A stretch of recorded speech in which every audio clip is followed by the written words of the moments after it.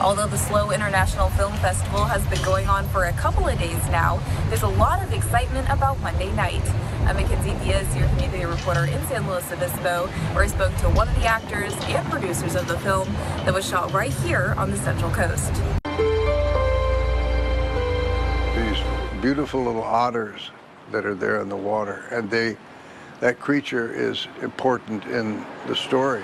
That's Beau Bridges. You may recognize him as the star of countless movies and TV shows. He also plays one of the lead roles in the film Camera, shot mostly in Morro Bay. What was it like filming in the beautiful Morro Bay?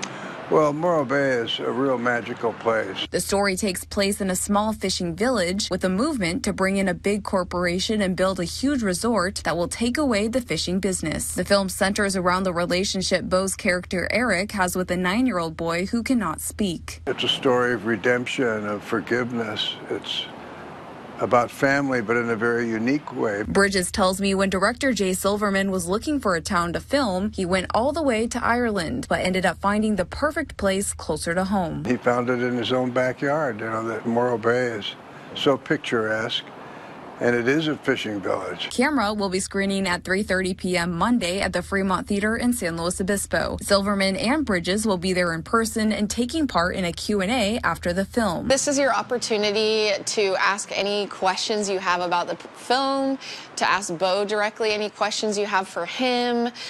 He's really looking forward to engaging with you. And you can still buy tickets for Monday night, and we'll have more information on how you can do so on this story at KSBY.com.